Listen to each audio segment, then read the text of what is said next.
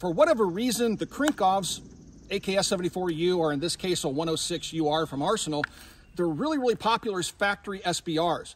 And we're seeing them sell for north of $3,000 right now online, which just seems crazy. So what is it that's driving people to buy the SBRs? Keep in mind, if you buy a pistol version of this, which is identical, just doesn't have a stock on it, you can take that home and immediately enjoy it. File a Form 1 within 30, 60 days, you can turn it into an SBR. But if you go with a factory SBR, it'll take over a year for that thing to transfer to your dealer and for it to transfer to you. So I don't understand why that's happening right now, but these things are cyclical.